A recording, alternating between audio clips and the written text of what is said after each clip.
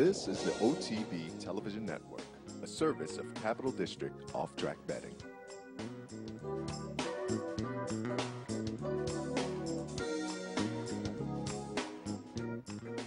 The mile and 36 flat. Go for Wand. Gets clear by 2, Charon. Under the whip is second. They pass the 8th pole. Go for Wand. Now in front by about 4 lengths. Charon. His second Pampered Star has been eased. Go for Wand in front.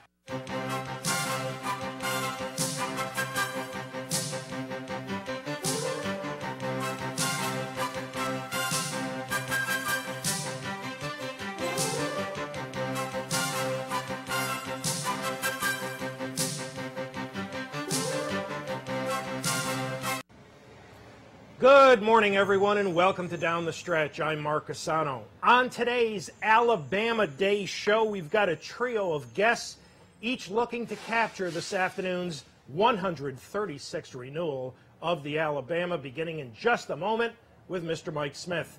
He will be followed by Mr. Dale Romans, whose Black-Eyed Susan heroine Go Maggie Go will try later this afternoon. And finally, Mr. Wayne Catalano, whose sharp family tree will contest this afternoon's Philly Classic. And along the way, we will take a look at 3 more Alabamas of the past to the internal break. So all of that and much, much more if you stay with us for this, our August 20th edition of the program, which is being sponsored by Parting Glass Racing, Saratoga's original racing partnership.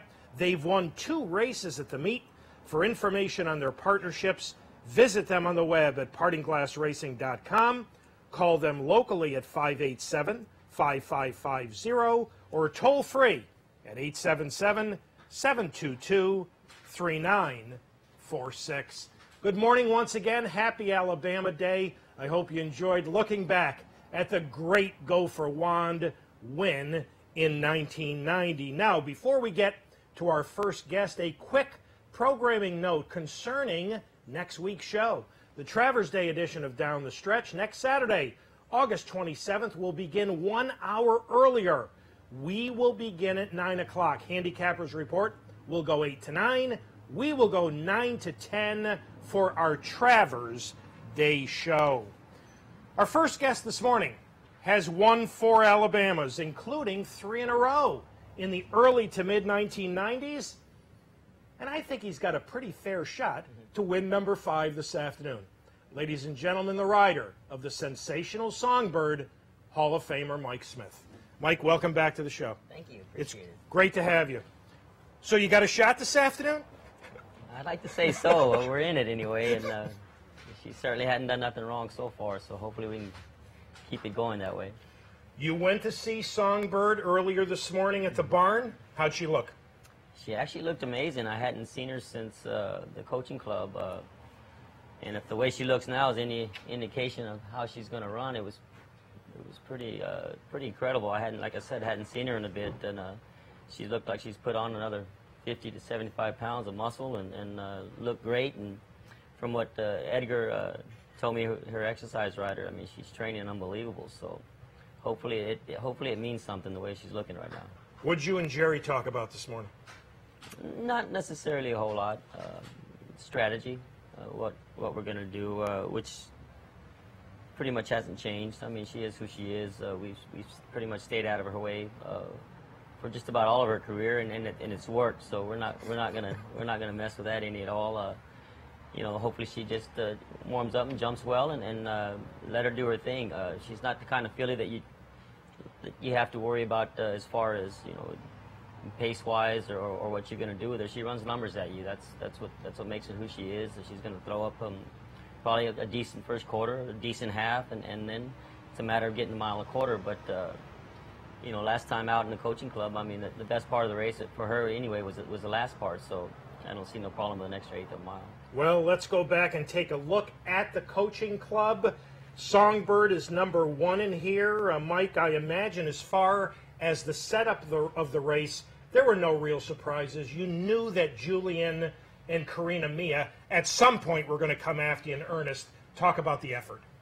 Yeah, being in the one hole, it was critical to jump extremely well, which she did. She actually came out of the gate really, really good, and you know, she was running along pretty nice. And like you said, I knew at some point she was gonna challenge me. I didn't think it was gonna be quite that early, to be honest with you, because as you well know, there's a long stretch here at Saratoga. But they brought their A+ game at her. I felt like Julian pulled a knife on me there at the 3.5, and I wasn't quite ready for that. But you know, she made me run. That was the first time that Songbird had to really dig in and run, and it was great to see her actually dig in and run. Man, she actually liked it. I think I was a little more worried than Songbird was. She dug right in and, you know, stretched it on out, and Karina Mia, which was a gallant effort, but just couldn't match strides with her. And towards the end, like I said, she won kind of, you know, well in hand again. So she's just been amazing so far. She just got to go out there and do it again. You know, we take no competition lightly. Each and every horse is in there for a reason, and each and every horse has a shot to beat us. So we're going to have to go out there and do what we do, that we've been doing the previous 9 times, and that's do our job. So there's no messing around. Did Julian and Karina Mia brush you or bump you at some point around the turn? He got right on top of her. You know, he wanted to intimidate her. You know, she'd never been looked in the eye like that before, so it was a great ride on Julian's part to get right up on her and see if he could intimidate her some. And I think it kind of backfired a little bit. Luckily, I was on a filly like Songbird. Did she wake up a bit? Did she get a little ticked off at that point? She jumped right in the bridle hard as soon as he got up on her. You know, which was good for us. It was a good sign. A lot of times they don't, but she did, and so he actually made her move forward without me having to really get after her too much.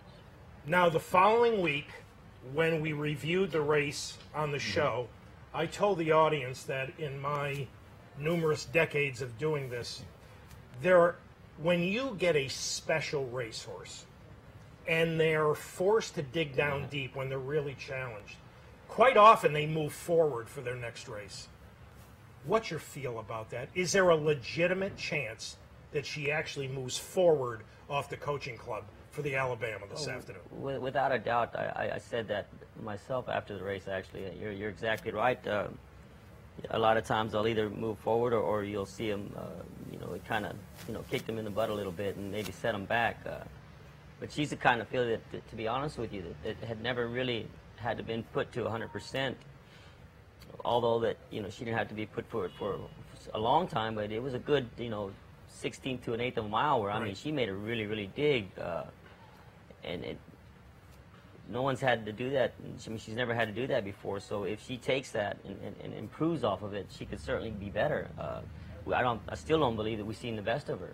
So far, and it's going back to the barn and getting a chance to look at her physically.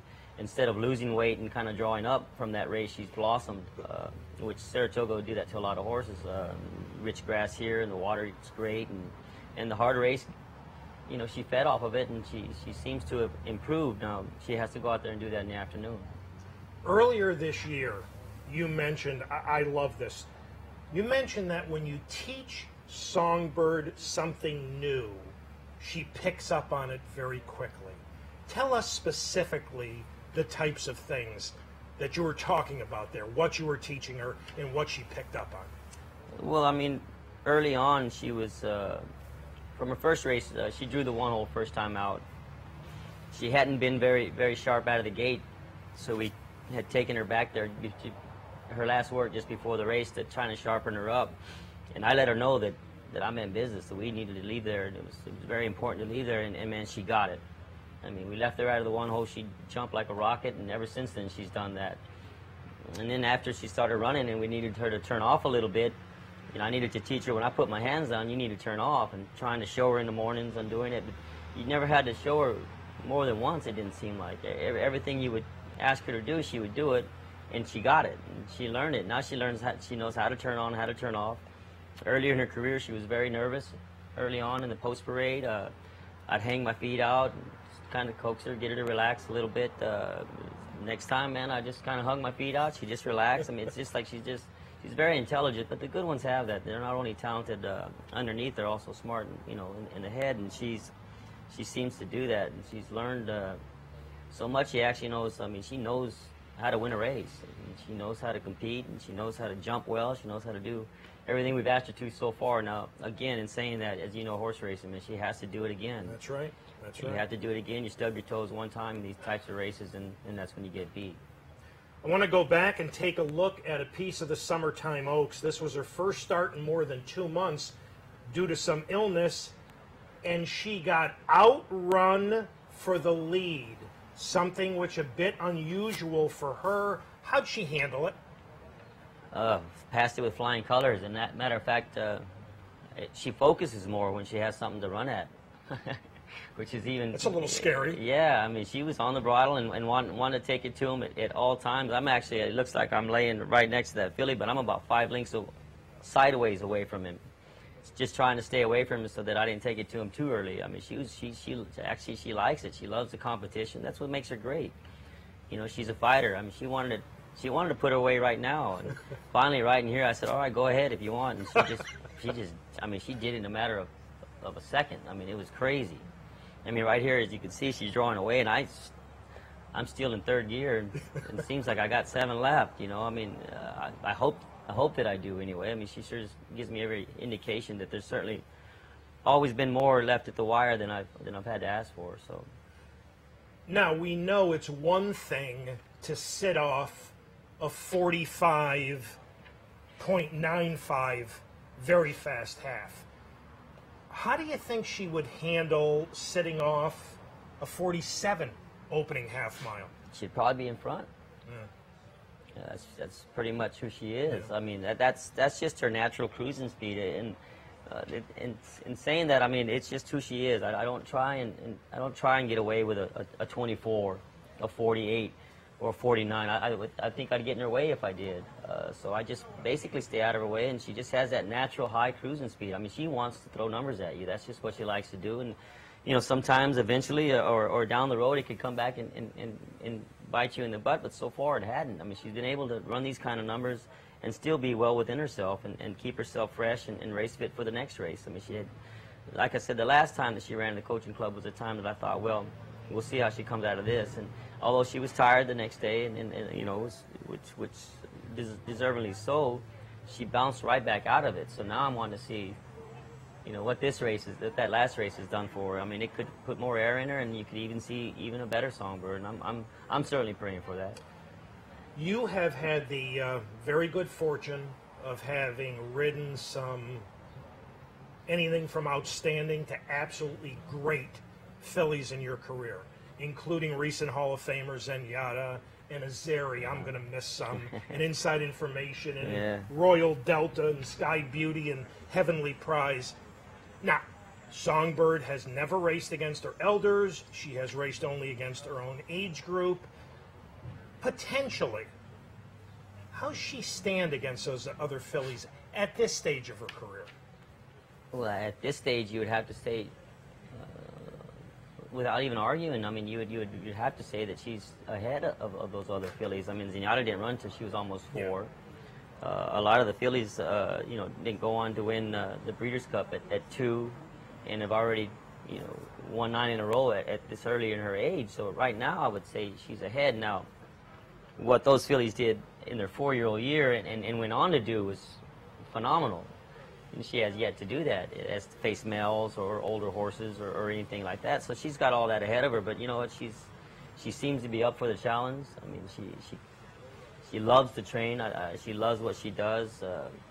So I'm really excited. I mean, there's a good chance. Mr. Porter was talking that she'll run next year as well. So we hope that that's the case. You know.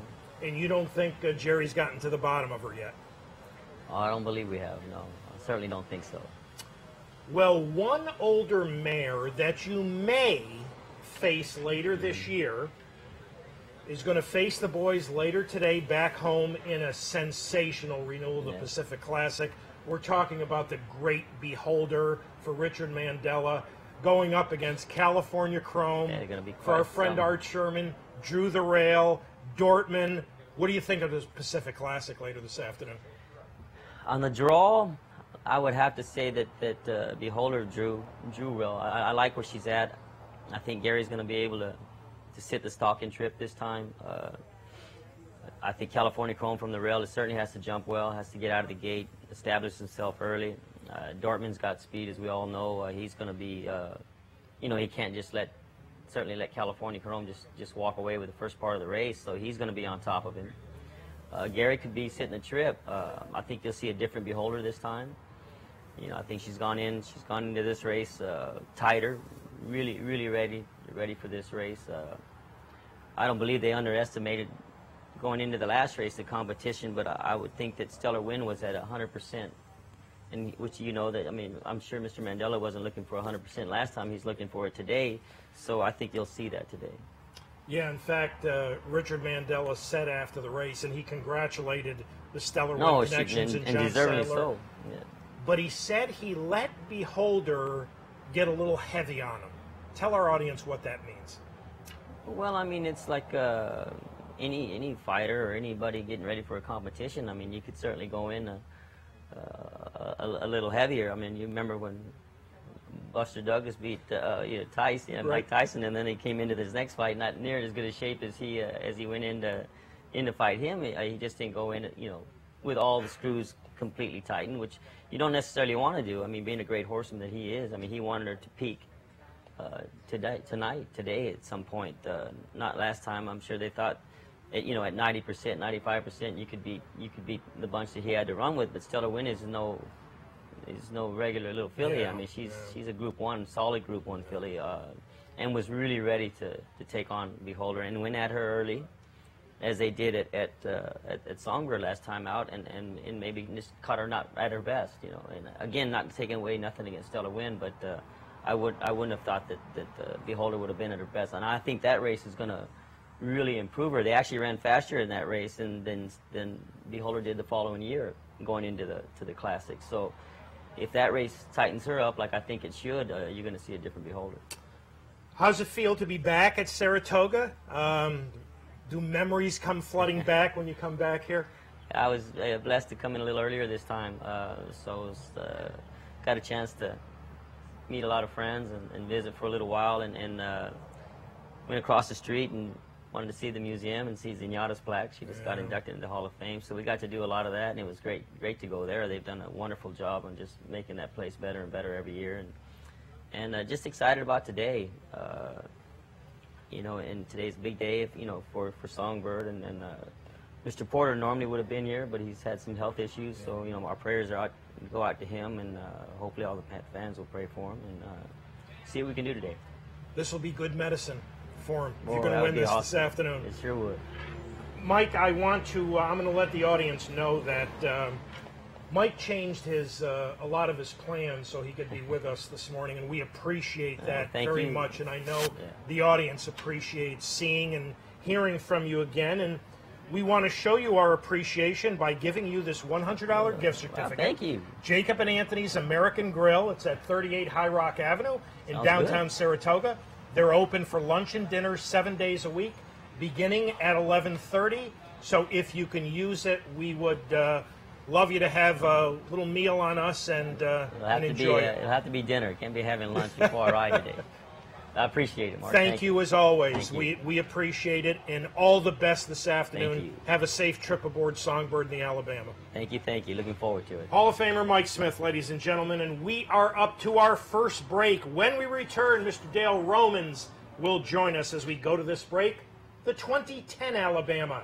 Jerry Hollendorfer represented in here by Blind Luck, going up against Havre de Grace, and it was a beauty. So we'll take a look at the 2010 Alabama to the break. Back with Dale Romans right after these messages.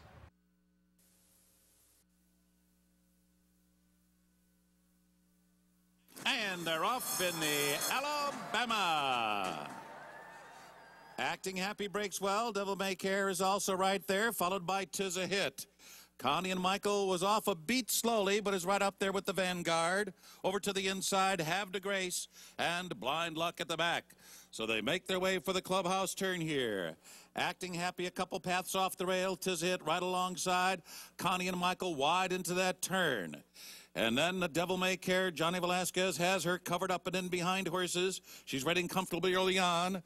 And then Havre de Grace toward the inside. Blind Luck Typically, she is last in the early stages of the race.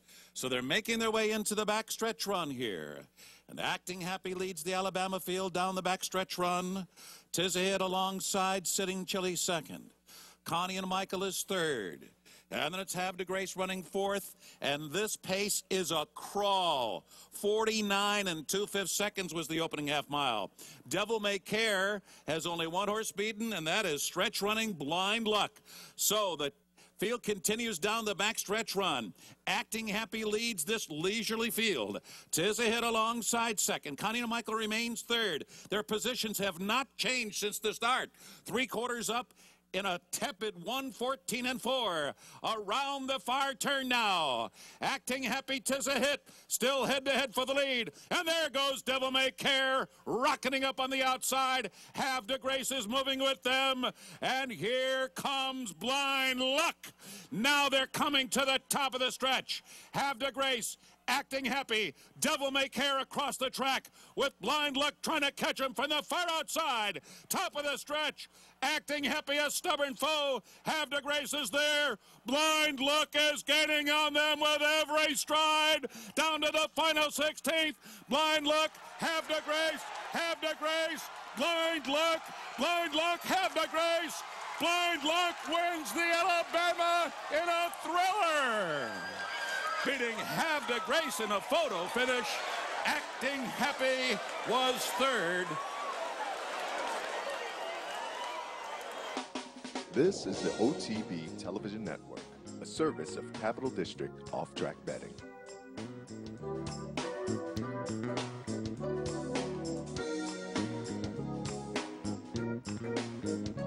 The big day is here. You've told everybody. You've dressed the part. Your heart is pounding in your chest. Your horse is rolling down the stretch. He's coming. He's closing. He's the winner. You're a winner with Parting Glass Racing. PartingGlassRacing.com. PartingGlassRacing.wow. It's where dreams are born and champions are tested. Saratoga. And the excitement of Saratoga is now at your fingertips at CapitalOTBBet.com. Wager any place, anytime on all your digital devices. Watch live racing, get past performances, bet online on our state-of-the-art wagering platform. Now for Saratoga, it's Bet 100, Get 100. Open a new Capital Bets account, bet $100, and get $100 cash back. And don't forget to download our new mobile app, CapitalOTBBet.com. Welcome back to Down the Stretch, everyone. I'm Mark Casano. My thanks once again to Mike Smith for having joined us. And Blind Luck for Jerry Hollendorfer and Joel Rosario comes from last to nail Havre de Grace and win the 2010 Alabama. Our next guest, well, last year he pulled off a major upset in the Travers with Keen Ice defeating Triple Crown hero American Pharaoh. Later this afternoon, he's going to try to upset Songbird with Go Maggie Go in the Alabama. We welcome back to Down the Stretch, Mr. Dale Romans. Dale, welcome back to the show. Always good to be here. Good to see you. As always, things well? Things are well. Well, you know, I remember a conversation we had earlier this year when you told us that you felt Go Maggie Go could be pretty special. And we're about to take a look at her winning the Black Eyed Susan back in May. And as we pick it up, she is number 5, Inside Under Pressure. So tell us about Go Maggie Go and the progress she's made. Well, you know, she got a late start. And so I crammed a lot of races together trying to get her to the Kentucky Oaks. You know, it took her back in less than 3 weeks, and she won the Gulfstream Park Oaks. You don't see many fillies do that, second start of their life. That's right. The most impressive race, I thought, was the Oaks. I mean, she got all kinds of trouble and still fought to come back for 4th. Ran a big race, and this was a great race. And then I think we came into the Acorn, and I had her a little tired. And Big Sandy will catch up to a tired horse. Yeah, I thought that in the Kentucky Oaks, I don't know if I could say it was a sneaky good 4th because I don't know how sneaky it was, but having had only 2 career starts and then running and overcoming as much difficulty as she had in Kentucky that day, that showed that she was pretty special. It did. I mean, she had all the right in the world to back up and be in mid-pack, and she just fought back, and I thought she would get up for second. She definitely was second best. I'm not going to say we're going to win the race, but she could have been second easily. And here she bounced out of the Kentucky Oaks.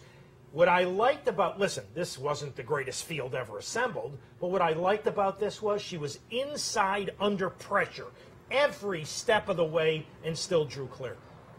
That's a special horse. You know, an Acorn wasn't that bad. I mean, it was the 4th of grade 1 at Belmont Park on Belmont Day. That's still a pretty good horse. Dale, take a moment to describe her for us. We're going to have a shot of her on the screen in a moment. What's she look like physically? Oh, she's a big, strong, just like most ghost sappers. Big, strong filly.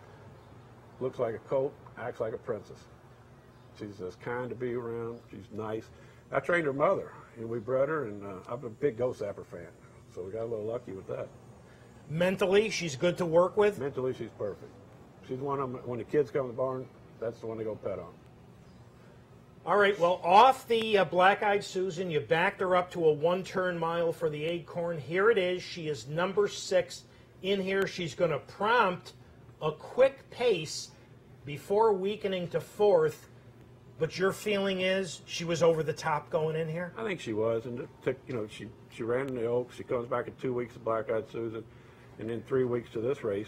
And it was the cut back to the 1-turn mile. She had a lot. She was up against a lot. Wasn't my best decision making, I don't think, bringing her to the Acorn. But she came out in good shape. We freshened her up. She had a 58 and change work here the other day, and she's ready to roll. So the 2-month freshening, basically 2-month freshening, from the Acorn to today's Alabama was by design. Yes. Yeah, we just did. There wasn't a lot of races to go jump in anyway, and so we just gave her a little time. Alabama was a soft target, and we made it. What's her best running style? Well, I mean, I think she's got to be up close to the pace. There's a lot of speed in this race today, though, going 1.25 miles. So I'm not going to tell the jock much. He's ridden her enough. He knows her. If she breaks, great. We're not going to take anything away from her. We'll go out there and let her run. Of course, you know, doing the dirty work against a filly like Songbird is probably not a great idea either. It's one of those things. You're damned if you do, you're damned if you don't. I mean, if you're going to be content to run second, you lay back off of her and try to beat the rest of them. That's never been our style. So you wouldn't be content with running second? Well, I'll take it if she beats me. She's a super filly. But we're going to, from the gate to the wire, we're going to try to win. Last year, when you were on the program on Travers Morning, you told us you had a specific plan for Keen Ice that afternoon, that you were going to put him in the race, and obviously it worked out superb. It did. But no specific plan this afternoon? No, none at all. Let the jock handle it. I can't see her being worse than third, though, when they go into the first turn. What do you think about Songbird? Freak. Special filly. It's one of those, she's getting up there in Zenyatta territory, Rachel Alexander territory. She's a special horse. Well, we're also going to talk to you about a 2-year-old you have by the name of Not This Time. Earlier at the meet, we had Eddie Keneally on Sanford Morning to talk to him about his colt, Bitumen, who went out later that day and won the Sanford. Not This Time debuted against Bitumen in a Churchill maiden race, and you were the 7-5 favorites. But he kind of ran like, I don't know, 15-1 shot. Oh, he missed the break. I mean, you got to throw that race out. And Eddie, I knew I was in trouble because Eddie was nervous as he could be before the race. He asked every trainer in the race what they thought. You could tell he knew he had a good horse, and he was right. He backed it up here, and that's going to be a key race. This is as good a horse as I've ever trained right now. It's as good a 2-year-old as I've ever had in my barn, I think. You know, he has the pedigree, he has the size, he has the mental aspect. He's just on track to be a really good one. So basically, whatever could go wrong in his debut did go wrong? It did go wrong. I mean, American Pharoah lost his first race. Yes, that's right. It's his first race, not his last race, and he's got plenty of ground ahead of him. Well, we're about to take a look at the second start for Not This Time. It's an Ellis Park maiden race going a mile. He is number 5 in here. Talk about this. Well, you can see how much better he broke. I mean, when you're running those short races at Churchill with the 2-year-old, it's all about the break. And, you know, in the long run, it's probably better not to win first time because we got to give him a month, come back against maidens again, get the mile race ending, and then we'll go on to the Iroquois or wait for the Futurity, one of the two. We haven't decided what we're going to do with him yet. And he'll be better off for it. Did this show that he learned a great deal from that experience in his debut?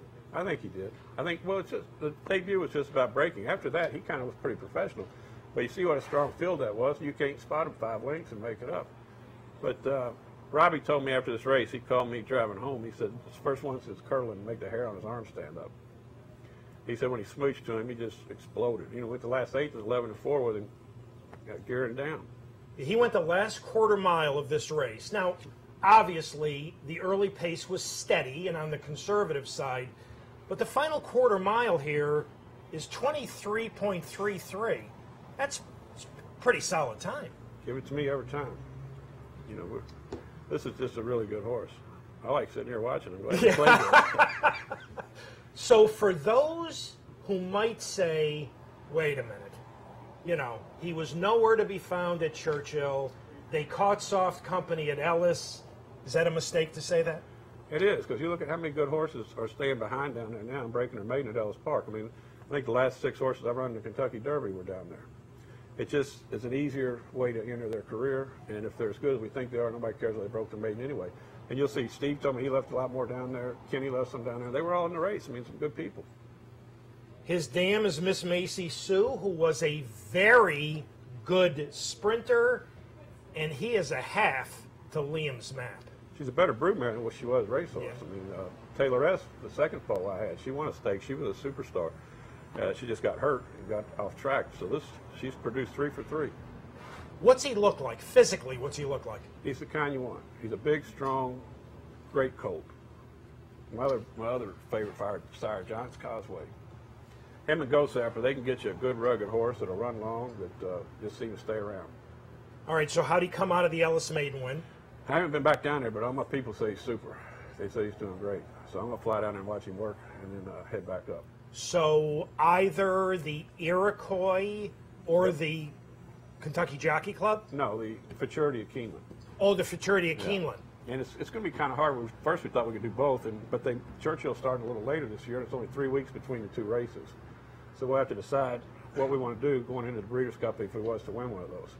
Whether we want to go run a Futurity and have less time in, or run an Iroquois and have more time into the Breeders' Cup. But haven't decided yet, but we'll figure it out.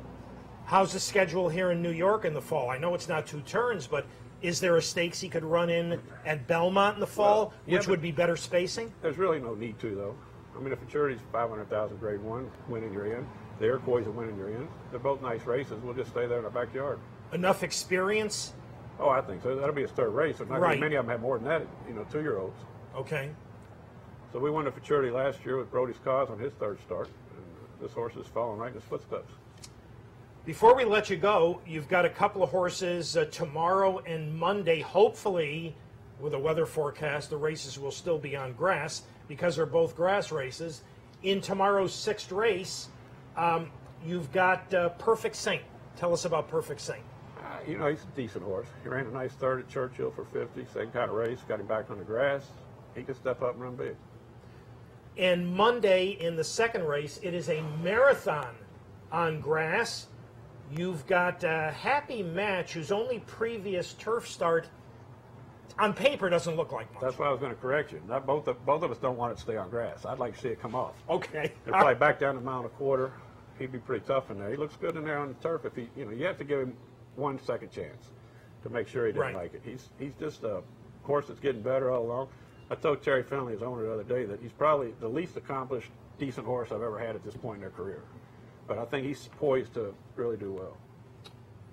All right. Well, as always, we thank you. We appreciate your time, and we want to say thank you by giving you this $100 gift certificate to Jacob and Anthony's American Grill, Thank you. 38 High Rock Avenue, downtown Saratoga. They are open 7 days a week, lunch and dinner beginning at 11:30. So whenever you have some time, enjoy it on us. I know. See, I remember this. Even at my age, I remember these things. Last year, you said, I'll give Tammy $10 of this, and I'll keep $90 for myself. That's all How'd she that needs. work? She doesn't need anything. I think this year I might sell it for $50 and bet it on my filly. This afternoon? This afternoon. Should have done that last year with Keen Ice. Yes, of course you should have. Good luck this Thank afternoon you, bud. with Go Always Maggie good to be here. Good to see you. Dale Romans, ladies and gentlemen. We are up to our next break on this August 20th edition of Down the Stretch. When we return, Mr. Wayne Catalano will join us as we go to this break, the 2011 Alabama. it was a race which propelled the winner to a championship. So we'll take a look at the 2011 Alabama to the break. Back with Wayne Catalano right after these messages. Settle down, ready for the start, and they're off. Plum Pretty breaks well. It's Tricky's right alongside her. Down toward the inside, Royal Delta. So they move under the line for the first time. Plum Pretty down on the inside, Royal Delta on the outside. It's Tricky. At the back of the pack early on will be Pinch Pie, St. John's River, and Inglorious at the back of the pack. And it's a tight pack that arrives at the clubhouse turn. Plum Pretty in front. It's Tricky gone a bit wide there. So it is Plum Pretty on top. Royal Delta second on the inside of It's Tricky. He was very keen to go on here. First quarter was 24 2/5 seconds. Farther back in the field, Pinch Pie fourth down toward the inside. Stretch running St. John's River has one horse beaten, and that is Inglorious. So it sets up this way down the back stretch run with the Oaks winner leading the way. Plum Pretty on top. Coaching Club winner. It's Tricky running along in second. Royal Delta down inside third. Pinch Pie fourth. Late running St. John's River 5 lengths from that lead.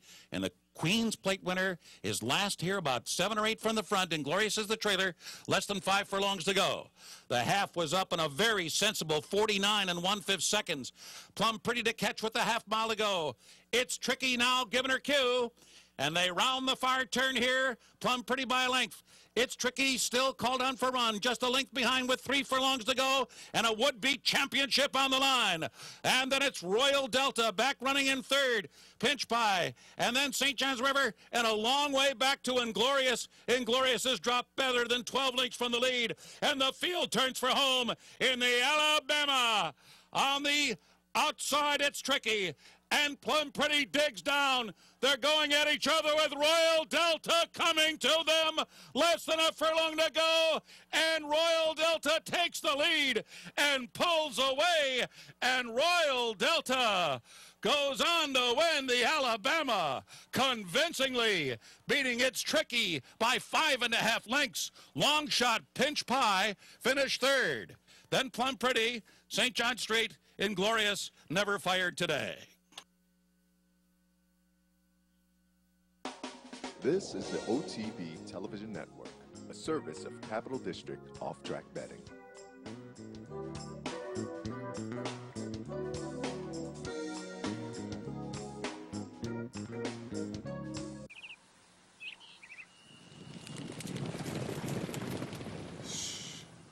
Can you hear it?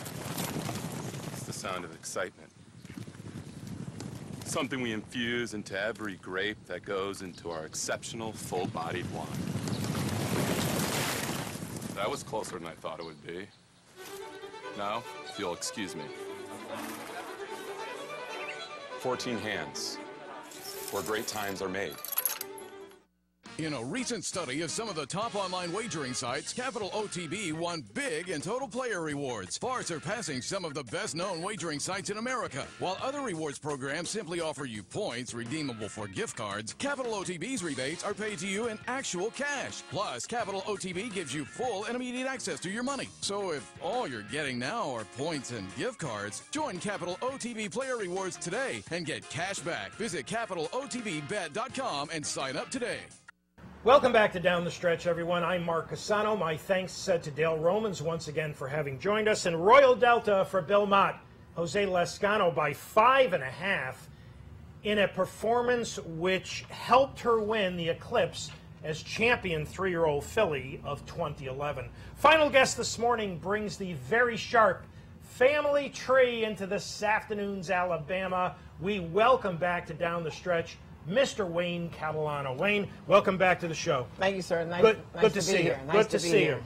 All right, let's talk family tree as we take a look at a piece of her victory in the Iowa Oaks. And for our audience, as we pick it up, she is number 7, third on the outside.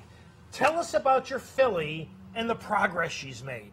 Well, she's been training great, and obviously, you know, her race has been very, very well. And you know, this last race she ran, she had a perfect setup for her, and you know, we was excited with the way she come into this race, and she proved us right and run a very, very good race. Wayne, she is a very consistent filly. In fact, she's never run a bad race on dirt.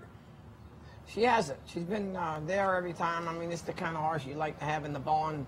You know, she wins the big races. She's a check getter, and she's always trying. Yet she began her career on turf. Why was that? Well, you know, Mr. West and Benny wanted to run some horses at Kentucky Downs. The purses are so big over there, so we picked a couple horses out that we thought would, you know, could win over there, and she was one of them. We was that day we was lucky, and we was right. She got there. Take a moment. In a moment, we're going to have a shot of her on the screen. Take a moment to describe her for our audience. What's she look like physically? She's a well-built filly. She's put together very nice. She's not real big, but she's built just about like you want one to be built. Beautiful filly, nice moving filly. Does everything you ask her to do. Very nice to be around. So mentally, she's good as well? She's very good. She's very nice to be around. She's a sweetheart. Well, off the solid victory in the Iowa Oaks that we just watched, you ran her back in just 16 or 17 days in the Indiana Oaks. And as we pick it up, again, she'll be number 7, 4th on the outside. This was a pretty quick turnaround. Plus, in between, she threw in a bullet work. Did that mean that she was doing exceptionally well? Well, she ended up in this race because she threw in that workout. She come out of the other race so well, and she worked so great in between. That wasn't our intentions, but the way she worked, the way she was acting, and the race was right there. I thought, you know what, we'll take a shot here, and everybody was on board with me, and it worked. So it's great when a plan comes together. It worked extremely well. She ran very well, very professionally in here. Wayne, is her best running style stalking the pace? I would say it is. She likes to run at horses. You know, Mr. West picked that up, and you know, instructions that she'd like to have some horses in front of her in these last couple of races, and he was spot on with it. And we gave the jockey them instructions, and then, like I said, worked out. And the plan comes together. It's always great. How'd she come out of this race? Very good. She's doing great. We're happy to be here, and you know, obviously we're running against a world champion filly. But, you know, if you can get second in this grade 1, it's probably a feather in the filly's cap. Yeah, I was going to say, without going too much on a limb, I think you probably could have found a slightly easier spot than this afternoon. What do you think of Songbird? Well, she's a great filly. We all know that, you know. And these horse racing, they got to line them up in the gates. And, you know, everybody's got to go over there and get their race. And they all got to run their race. And the connections want to take a shot in here, and here we are. She's been training at Keeneland. When did she arrive at Saratoga? She was here about 5 days. And she's gotten to a feel for the racetrack. How'd she handle things? How's she acclimated? She loved the last couple of days. I trained her over here on the track. She galloped over it, and she was very eager yesterday, trying to go a little faster than we wanted to. So we was happy with the way she's training. Now, you had named Florent Giroux to ride her this afternoon. He's ridden her a couple of times, but he's not going to be able to ride. What's going on? Well, initially, the agent contacted us and said that he was going to have a ride because, you know, he was scheduled to ride a couple of graded stakes, and this was one of them that we can get him on. So we went with him because, you know, he rode her the time before, and, you know, Giroux and Frenchie and all the boys are in there, so we thought we'd stick with Giroux, but it worked out very well for us. We got Johnny Velasquez, so we're very happy with that. So Florent's got he got suspended at Del Mar, and that's caused kind of a chain reaction here. Johnny's never ridden her before. Does she have any idiosyncrasies? Is she a difficult filly to ride? No, she'll be hopefully land right where we want her, you know, in the catbird seat, and if she runs a race, we're looking to get there. Hopefully if we can win it, we get second. So, yeah, if I said to you right now, would you like to be second? Yeah. Sign me up. She going to be stalking the pace? Yeah, I would think so. Definitely, hopefully, you know, there'll be a couple of them in front of her. You know, we're not going to chase the filly. Well, hopefully somebody can do that for us, but we'll see how it plays out. Johnny knows what to do, so we'll give him a leg up, and it's in his hands. Yeah, well, he's visited the winner's circle a few times in his career, right. so I think he should be okay. You've done a heck of a job. You and your staff have done a heck of a job with her. She's a hard-trying, very, very nice filly, and we're looking forward to her running this afternoon in the Alabama. Wayne, thank you as always for having joined us this morning, and we want to show our appreciation by giving you this $100 gift certificate. Oh, thank you very much. To Jacob and Anthony's American Grill. It's at 38 High Rock Avenue. It's in downtown Saratoga. They're open 7 days a week, lunch and dinner beginning at 11:30. So before you leave town, we hope you'll be able to use it. Thank you very much. We appreciate it. It's always a pleasure to be here. Thank you. Wonderful. Good luck Thank this you, afternoon with Family Tree in the Thank Alabama. you, sir. Appreciate it. Wayne Catalano, ladies and gentlemen, and we are up to our final break. When we return, we're going to look back at a couple of two-year-old stakes from the week past, and we'll look ahead to the upcoming stake schedule. As we go to this break, 2013 Alabama had a distinct local flavor. Favored Princess of Silmar was owned by Schenectady native and Linton High School graduate Ed Stanko. And this is the race that Ed so badly wanted to win. So we'll take a look at the 2013 Alabama to the break. Back with more right after these messages. 50 Shades of Hay, a bit unsettled. And they're off in the Alabama. Toward the inside, Montana native between horses. Carnival Court has some early speed. 50 Shades of Hay right up and on the pace. And farther back, it's Princess of Silmar, who's running along fourth. A little eager in the early going here. And a big break back to Galloping Giraffe as they move into the clubhouse turn. So it's Carnival Court who is the leader here. Carnival Court on top. Montana native comes off the inside for a little running room there. But right next to her, 50 Shades of Hay. And looming in behind them is Princess of Silmar on hold in the early going here. A wide margin back to Galloping Giraffe as they make their way to the backstretch run. The first quarter in 23 4/5 seconds.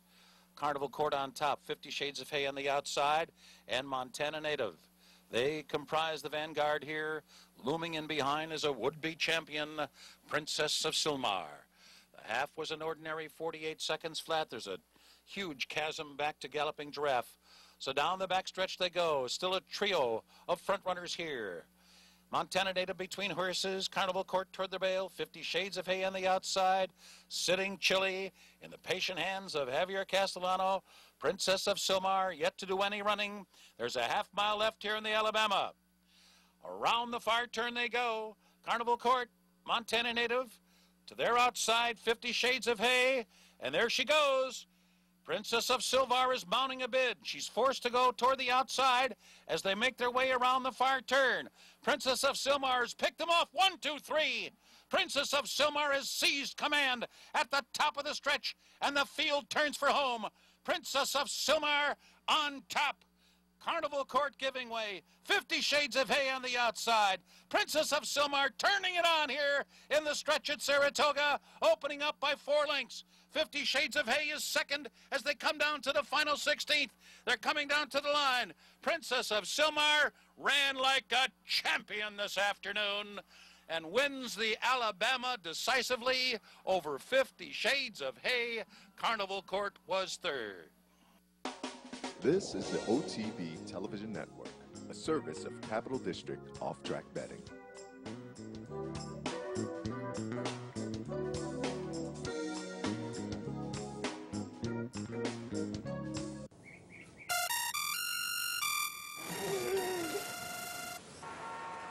Come on.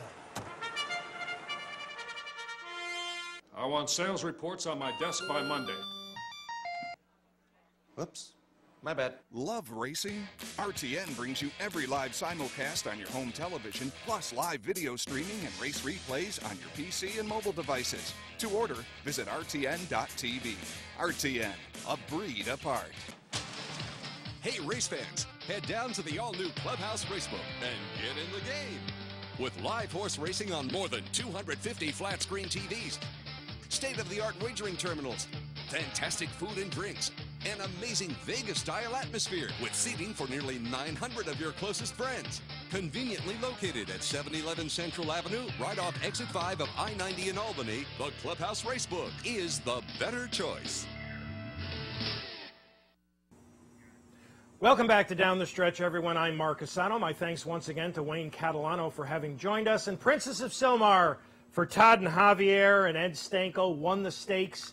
He so badly wanted to win the 2013 Alabama. All right, a pair of stakes for 2-year-olds over the past week here at Saratoga, beginning with a rescheduled Adirondack for fillies.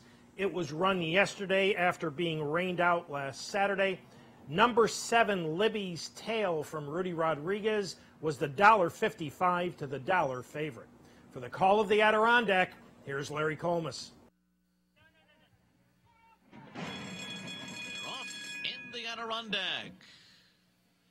And Libby's Tail broke to the outside coming out of the gate. It is Nonamela who goes out to the early lead. Silver Tony goes right after early. These two speed off from the others. Romantic Music is next. Libby's Tail running in fourth on the outside. And then it's Olive Branch in fifth. Ever So Clever is sixth on the outside. And Dial Me is at the back of the pack early on here. The first quarter moving along in 21 and 4/5 seconds. And Silver Tony is the leader on top by a length and a half.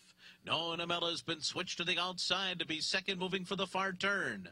Break of another 2. Olive Branch is getting going. Ever So Clever getting into the mix from the inside. And Libby's Tail is moving now with a 3-wide burst near the front runners. And Libby's Tail is closing strongly on the far outside. The half was 45 seconds flat. They are coming to the top of the stretch. Nonamela turning for home in front. Libby's Tail went wide. Silver Tony cuts the corner. Olive Branch is behind them running in fourth. A furlong to run. Nonamela still going strong with a furlong to go. And then it's Silver Tony, Libby's Tail, Olive Branch on the inside, and Ever So Clever, but they're not going to get Nonamela. Nonamela and the Adirondack pulling away by about 6 in the end. Nonamela for Todd and Javier stalks a fast pace set by Silver Tony, then draws away from that one to handily capture the Adirondack. Nonamela had broken her maiden at Monmouth in her second start and last, then came right back with a very solid performance in the Adirondack. Now, the Adirondack was the 4th stakes race for 2-year-olds at this meet. No New York-based horse has won any of those 4 stakes. Read into that what you like. Todd Pletcher has won both of the graded stakes for fillies at the meet with 2 different Monmouth shippers. Now, this past Sunday, mails went postward in the Saratoga Special with recruiting ready, the 45-cent to the $1 favorite. But it would be Florida Invader Gunivera rallying from last while benefiting from a 4-ply early speed duel to upset it 9-1. This victory gave trainer Antonio Sano his first ever stakes victory at Saratoga, something which has happened to numerous trainers at this meet. Javier Castellano was aboard Gunivera, who is scheduled to wheel back for the hopeful on September 5th. Well, that was last week's action. Let's now look ahead to the stakes action here at Saratoga over the next week. This afternoon, a Grade 1 stakes doubleheader with the Alabama and the rescheduled 4-star Dave, the Troy Stakes as well. Tomorrow, the Lake Placid, and a rematch of the 1-2 finishers in the Belmont Oaks. Catch a glimpse for Mark Casse, who has not lost on grass in a very long time, and Time in Motion for Jimmy Toner. The weather forecast for tomorrow not great, so we'll have to see how the turf condition plays out in the Lake Placid. On Monday, it's the Summer Colony. Next Wednesday, the John's Call. On Thursday, the New York Turf Riders Steeplechase Handicap, as well as the Risk-Averse. Next Friday is New York Showcase Day. 6 stakes for the New York Breds. And then next Saturday, the big one, it is Travers Day with an 11:35 first post. NYRA is limiting attendance on Travers Day to 50,000 paid admissions.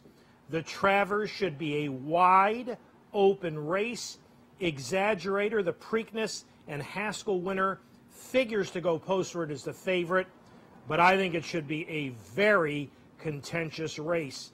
The Personal Ensign, and this should be a beauty next Saturday. One of the things that people often overlook here at Saratoga, going a 1 1/8 on dirt, which the Personal Ensign will be, are post positions.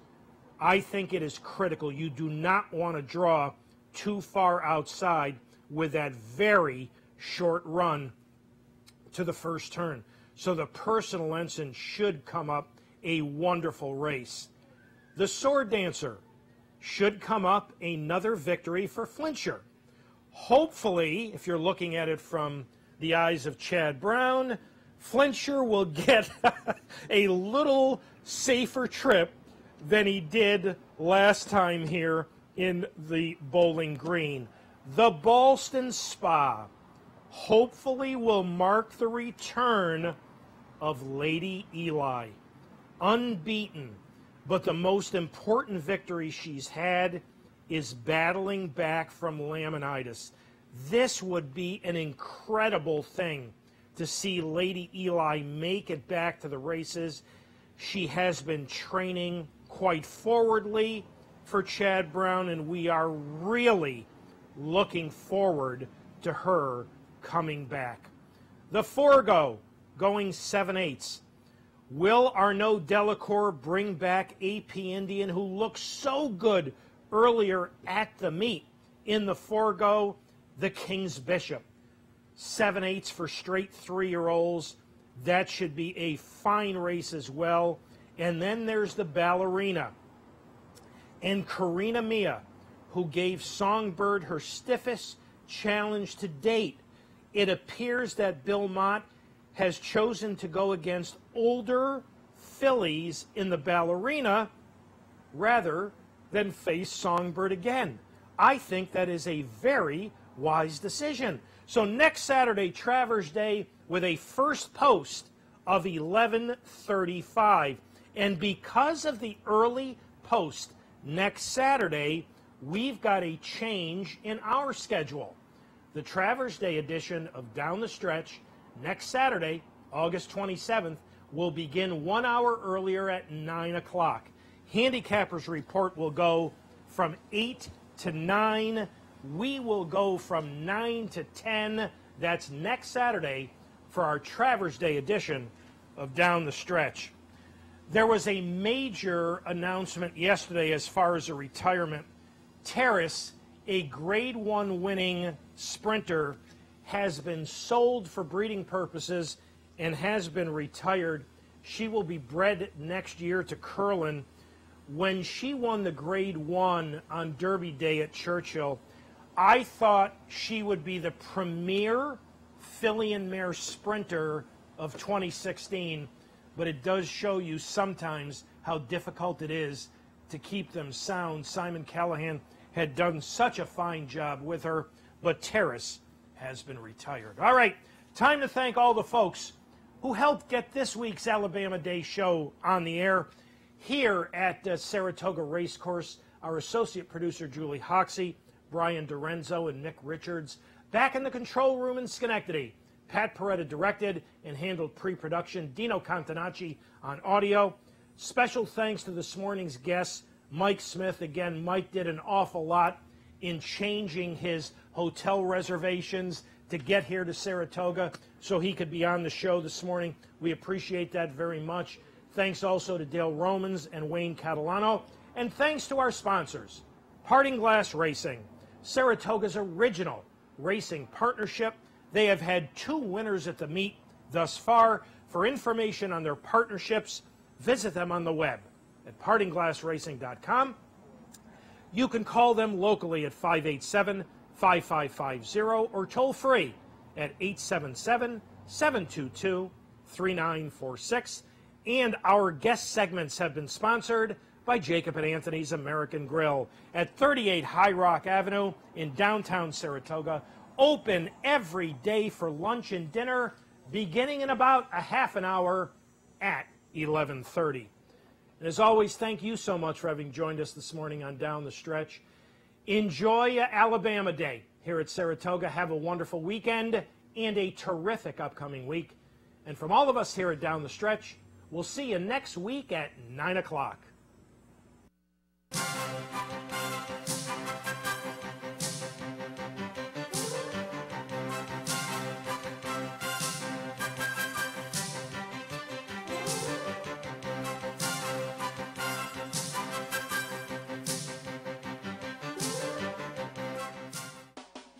You're watching OTB TV, a service of Capital Off-Track Betting.